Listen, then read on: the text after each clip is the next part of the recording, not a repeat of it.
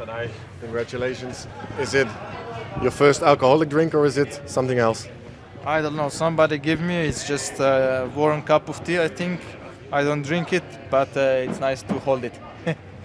Was this all planned? This crazy idea? No, it was of course it was not planned. It was stupid. So anyone who would plan this would be his IQ would not be very high. So. But sometimes in the race you do stupid things, and sometimes they work, sometimes they don't. But today it worked, and it was an incredible day. I had good legs until like last lap, but I never gave up and pushed through. It was an incredible day. Remco and Mathieu, they said that they looked at each other there at 100K to go, and they thought it was stupid. I mean, when you're up the road, did you start to have doubts? Where you start thinking, well, what's my other plan if this doesn't work out? Well, at first I was like, oh, this is so stupid. And then I saw Jan waited for me. I was like, okay, yeah, let's go. We got this. When Jan is flying, and he pulled incredible strong, and I was really happy that he was there. He pushed to the next climb, but. It was still many laps to go. So then when I had to go again, it was again, luckily Paul was there with me, but so I could still, we cooperate a little bit.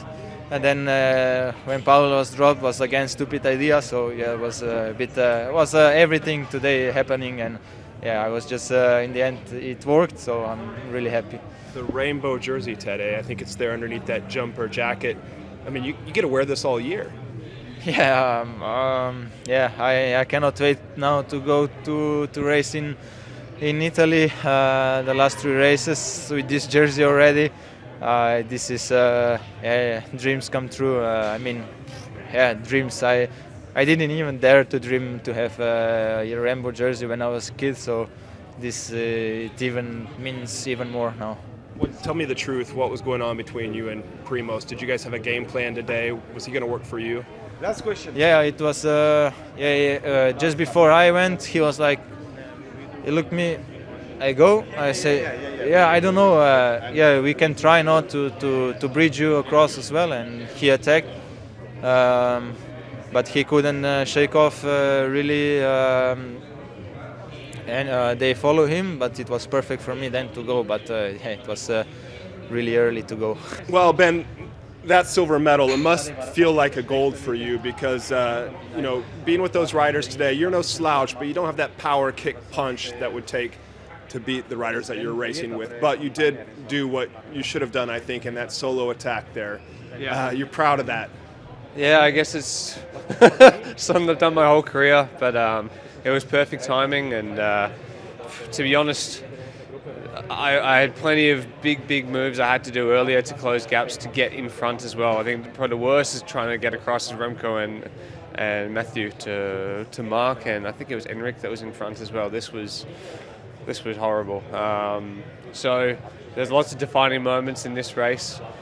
Incredible circuit is hard, and to come out now with second is a huge result for me and for the Aussie boys.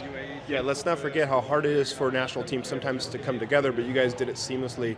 And it was Jay Vine out there setting the attack, I think a lap maybe before Tadej launched his attack, and forming that escape. So, I mean, Australia really rode well today. You're proud of how it all came together, and how difficult is it to come together as a national team when you're not used to racing together?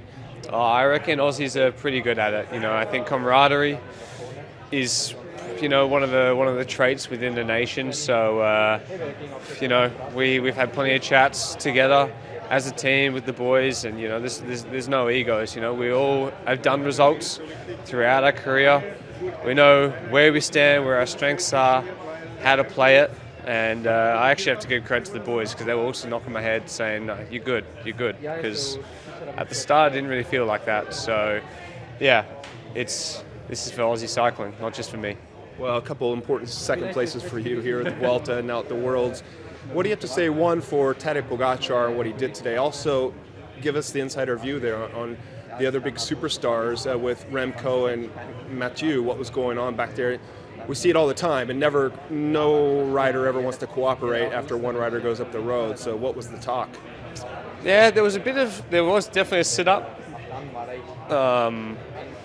but I don't know. I guess in the end, actually, when Belgium started riding, it was proper. Yeah, like that was real hard, and they teed it up, and Remco did some pretty huge pulls, some pretty big attacks. It was kind of like just gradual fatigue that was just sinking in every single lap, but we were still riding, hey? I don't know how long Tadej was solo for himself, but he did a huge ride today. Because, like 65, 70K, I think. Yeah, so. I mean, we were still riding, especially with the 2 laps to go, we were actually swapping off. And yeah, it wasn't slow. So, impressive ride, and you shouldn't expect anything less from Hog. Is it kind of cool to see, although it's not you winning, is it kind of cool to see this slice of history being made? Yeah, it was pretty epic. I was actually on his wheel when he launched. I tried for a little bit.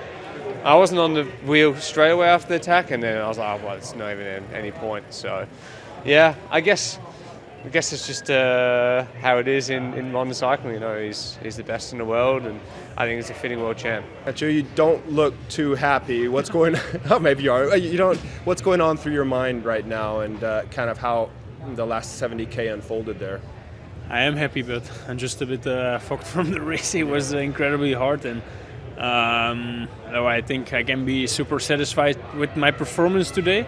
I think it's also one of the best I've ever done on a course like this, so I'm actually quite proud on this bronze medal. And you had Mollema up there for a long time helping you out. I guess a lot of us were scratching our head, well, why doesn't Mathieu and Remco, the 2 super greats, work together and pull back Pogacar? Explain to the viewer why this doesn't work out. I think everybody tried, but everybody was just on the limit. It's difficult to explain how hard this race was. Already from far away, we started racing, and then the attack from Tadej was a bit unexpected, I would say, with 100 kilometers to go, and from there on, it was just full gas until the finish line. Yeah, Remco said that you guys looked at each other and thought it was a bit of a suicide move when he went. Yeah, for sure. I thought it was quite a stupid move, to be honest, to go from that far, also with the teams behind controlling the race, but yeah, he proved us wrong. Yeah, why does it work out then?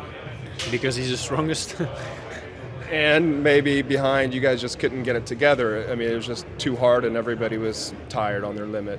Yeah, that's the thing. I don't think we were looking at each other. I think everybody was just cooked a bit at the end, and he was just incredibly strong today. Is there any disappointment with your ride today? I mean, you had the jersey all last year, you had the gold medal in Glasgow, and you come away with a bronze here that matches the jersey quite well. Is there any disappointment with the day, Mathieu? No, not at all. I'm proud. I think if you see in the group I'm at, it's only climbers, so I can be happy with my performance. Can you tell us a bit about the final kilometers when Ben went away? That needed to happen. That somebody goes and they don't wait for the sprint. What did you think? Yeah, that's why I also attacked on the last climb. I wanted to go away because I was really eager to get a medal, because I knew this situation was going to happen.